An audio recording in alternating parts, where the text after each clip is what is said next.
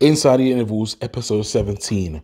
Welcome back to the podcast, guys. In today's episode, got a few topics I want to discuss.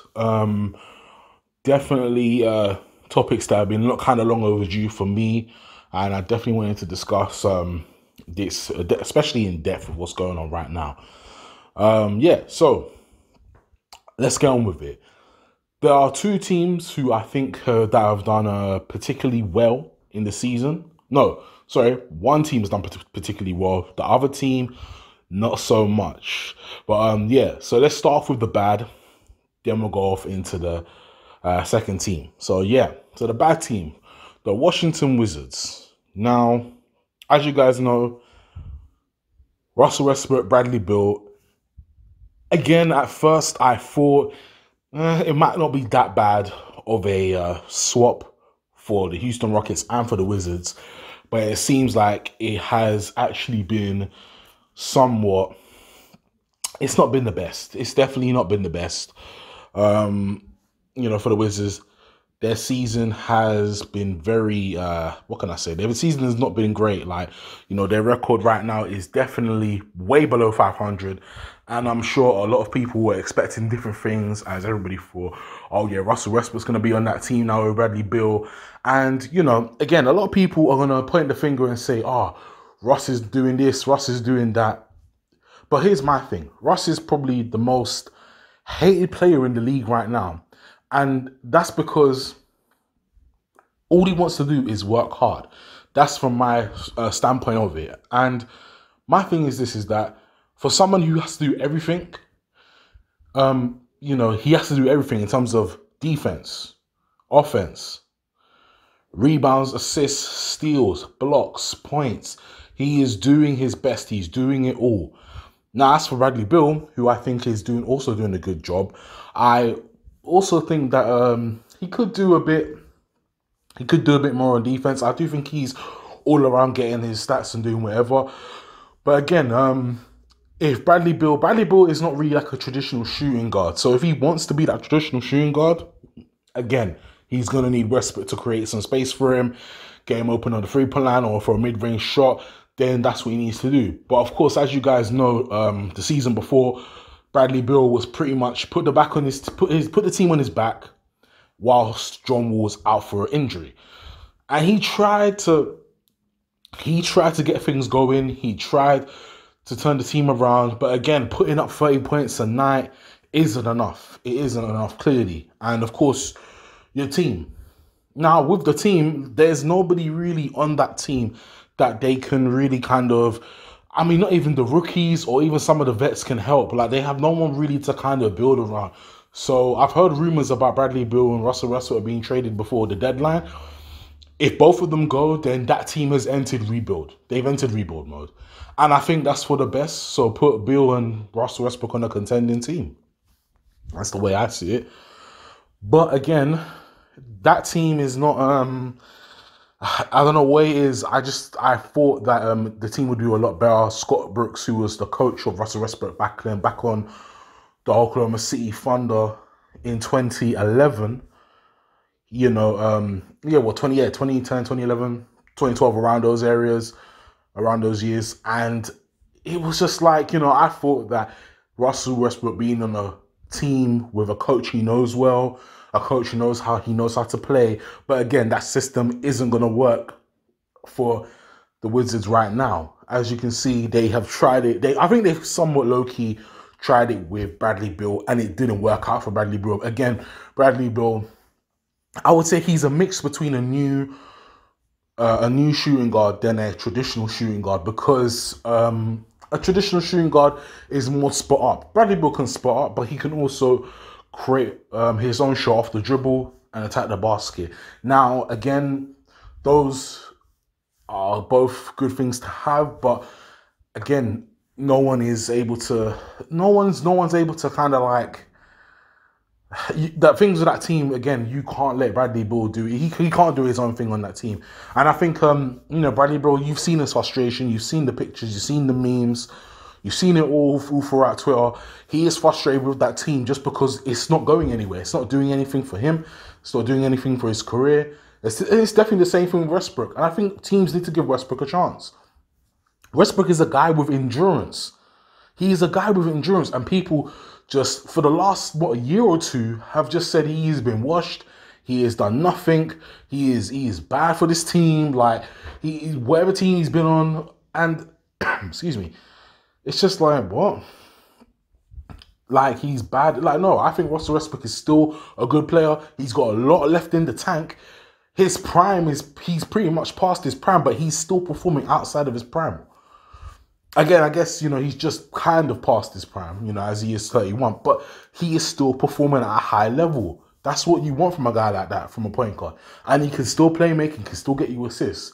Now, the only thing is, I would say with Westbrook is that, of course, him getting triple doubles, I think that kind of needs to slow down a little bit for this year and just kind of focus on getting the team points and himself some points.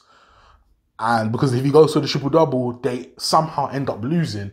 But then, again, I can see why people will say certain things about Westbrook because of his stat line. But again, it's not, it's him. He's a hard worker. He does what he does best. And he just knows his game. So I think people need to cut him some slack. They need to understand that he may not be the best. He may not be the best point guard in terms of like maybe passing and whatnot and even shooting. But again, he does what he's supposed to do. He is trying his full-blown best. And, it's sad to see that, players like him are becoming a non-factor in the league. And I still feel like, no, they've got a lot left in the tank. They just need that final push from a contending team. Sometimes it works, sometimes it doesn't. But I think for Westbrook, if he went, put it like this, if the Milwaukee Bucks chased after Westbrook instead of Drew Holiday, it would have been, I think that would have been a nice team for Milwaukee. But again, him and Giannis are the same type of player. But it's just that Westbrook is better at playmaking. So, yeah. You know what I'm saying? We're just going to have to see what happens and see where the Wizards can, improve on and whatnot. I definitely think that they're going to go into rebuild mode. The draft, they're going to have to get some high picks. And, yeah, again, that team is pretty much hit. They've pretty much hit rock bottom. But, yeah, other than that, I do feel sorry for the Wizards fans again. I hope there is some way to actually get this team some wins. And at least, because I honestly thought they would be an 8th seed team right now. But they're not. And it's sad to say that because I actually had some expectations for that team. They may not have been a top 5 team, but I could see them being between 6th and 8th. Or even 9th. Yeah, they might not make the playoffs, but 9th. It's an improvement. But again, they've, gone towards the bottom, But yeah, on to the next team. And I think a lot of teams, the league is not really talking about this as much, is the Utah Jazz. They are performing well, really well. And the reason why I say they're performing really well is because they are first in the West. They are first in the West. And a lot of people are now saying, do they have the capabilities to be a contender? Now, when you look at their total win percentage and loss percentage, 23-5. And a lot of those games that they've played, in the last couple of games they've played, have been blowouts. I think the last game was against the Philadelphia 76ers. It was by 11 points. And all I can say is that the Utah Jazz, they look like they are the business. Definitely look like it. They look like the old Utah Jazz from the 90s, that they're serious. But can they go the distance of getting to the finals and getting that chip? Because again, if the Bulls wasn't around at the time in the 90s, the Utah Jazz probably would have been 2-time NBA champions. So, with the Utah Jazz right now being at the top of the league of in the West, I definitely think that I don't really have much negatives to say about them, because I definitely think that they have built around the right players. They built around Gobert. They've built around Donovan Mitchell, and they've got a system that works for them. Quinn Snyder, who is a very good coach, kind of resembles a Greg Popovich, but I don't think he has the charisma as a Greg Popovich. But again, he himself has definitely embodied, his coaching belief, and he has just kept with it and kept that team going forward. And also, I think even the last game, their bench has been doing pretty good as well. Jordan Clarkson, who a lot of people thought that would pretty much fall off after the face of the earth after he left the Lakers, yeah, he's found a place on the Utah Jazz. Off the bench, he had like 40 points. So it just goes to show like what he's doing. Donovan Mitchell again putting up double digit numbers.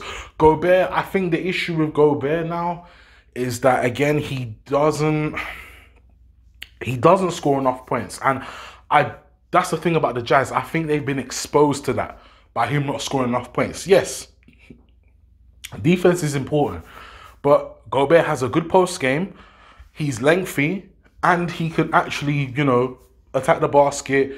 So I just don't see why he just doesn't put on more points. He goes to the rebounds, the assists, or the steals, or the blocks, or whatever he does, and it's just like, what, your points too. He's definitely, he is a center who is capable of putting up 20 points every game. It's clear, but he just doesn't do that. And I don't think he needs to, but I think it would be an improvement to stop all the naysayers. I'm sure people have seen what Shaq said about him. And I think if he does that, most nights, no one can say anything. A lot of people are talking about his contract. Oh, how can they extend his contract for so much more money? And it's because, hey, well, listen, he's in the team where the system works for him. It works for him, and also the system also works for the team. It's not just about the one player getting the contract extension, because yes, he's averaging 11 points, but that's not the whole game point of basketball. Yes, it's to score, which is to win, yes. But other attributes do lie as well. But I do, like I said, I do think Gobert focuses too much on defense. I would like to see more offensive game in him, especially when it hits the playoffs, because you definitely want to put up numbers in the playoffs just to make sure your team, it has a good fighting chance. Now, it's still early, but then again, I do see the Utah Jazz being consistent. Even if they do drop, I think they'll drop to second or third. I don't see them dropping anytime soon, because they have actually been playing very consistently. Now, it's still early. The playoffs is not here yet. The playoffs will be in a couple months' time. But again, the team looks ready. They do look like a contender. Why is the league not talking about it? Well, again, because LeBron and the Lakers. Of course, LeBron and the Lakers are in the West. And of course, the Lakers are second. They're doing really good as well. Pretty much where they left off last season. But again, the league's not talking about it because they don't want the sleeper squads of each conference to outshine a lot of these certain players. And it's all good. These other players like LeBron James shouldn't, be, not saying shouldn't be outshined, but not saying they can't be spoken about. But there's also other teams and other players who are doing fine things for their team, for their organization. So let that be known. And the league, they want to have all their attention on the Lakers. Mind me, I'm a Lakers fan, but again, focus on every aspect of the league. Don't just focus on one team and one player specifically. Oh, are they going to do a repeat? Are they going to do this and that? No, challenge some of this. Challenge the audience. Challenge us as the audience to say, do the Lakers, can they repeat? But personally, right now, do I think the Lakers, can they repeat? I don't know, because it's going to be looking tough. And as you know, the Western Conference is tough. And I think the Utah Jazz might be able to give a run for their money. But again, it's still early. We just have to wait and see and hope for the best for this team. Because the Utah Jazz, again, they are a team that probably one of my top 5 favorite teams, organizations that I've liked over the last, 20 years that I've known. And they have definitely come a long way. They've come a long way from trying to rebuild it, because they've been trying their hardest throughout the playoffs to be a good seed, but they always end up in the bottom tier of the first half of the league. And it's just now they want their respect. They want their where's due. So yeah, with that being said, just watch their games for the rest of the season and tell me that they are not playing a good brand of basketball. They are definitely playing a good brand of basketball. Just tune in, whether it's a blowout, close game, just tune in. I'm telling you, you are going to be enjoyed. So yeah, last but not least, this is also a topic again that I've wanted to speak about ages ago, but I wanted to get my bearings around myself, and that is Lamelo Ball. Lamelo Ball, of course, rookie on the Charlotte Hornets. Should he be starting? The answer to that is, for me personally, yes, he should be starting. Why should he be starting? He is putting up numbers, putting up assists, putting up rebounds. Maybe he's in the lineup yet, and we don't really know. But come on, we would know if he's in the starting lineup by now. And that's the thing. Lamelo is a good rookie. He's doing his job. I think the team that he's on is fine. He's helped improve that team. Not even just him, but Gordon Hayward as well. A lot of people say Gordon Hayward has been bad this season, but again, like, look at his contract and look at how he's playing this season on the Hornets. He's gone back to the form of when he was on the Utah Jazz. He's gone back to that form. He's averaging what, at least 22 points, 5 rebounds, 4 assists. He's doing his thing. And Lamelo, of course, is definitely putting up numbers himself. Now, with Lamelo, an issue that, I think the coach might have with him, maybe his shooting efficiency. In terms of passing, in terms of rebounding, in terms of he's averaging what? 14 points a game, 6 rebounds, 6 assists. Now, I don't think those are bad stats. I think those are good stats, especially for a rookie. I can definitely see him being Rookie of the Year. Him or maybe Talon. There are a couple more rookies that I will talk about in a later podcast. But yeah, definitely Lamelo. He is he's a good player. He's definitely I don't know. I just like Lamelo's game in terms of his IQ. I definitely don't think that his IQ doesn't get spoken about enough. His IQ is very, very good. And, again, he's got that long accuracy pass, just like his brother Lonzo. But, of course, who does it better? I personally think Lonzo does it better, just because Lonzo's, been in the league a little bit longer. But, again, Lamelo, he does it good. Still does it good. Now, obviously, I think the reasons why he couldn't be starting, or why he's not starting, possibly turnover rates, which is he's averaging what, three turnovers a game, and of course in terms of his shooting percentage, shooting percentage has actually been pretty good, 43%. But again, I think it depends on how the team is looking at it. If the team are looking at him as he's a performing rookie, and they're just trying to see how he fits in with the system, I think he's fitting in with the system fine. And I think there was a week or two back, he was starting in the game, and he was actually doing his thing, his usual thing, like when he comes off the bench. Now, I want to see this kid prosper. I can't even lie to you. I want to see him prosper. I think he is a good addition to the Charlotte Hornets. As you know, the Charlotte Hornets have been very, very rough. I think ever since they've had Kemba Walker, they tried to build around him, didn't work. They traded away Kemba Walker left, signed with the Celtics, and of course they've gone back into their slump. Well, not now, but season before.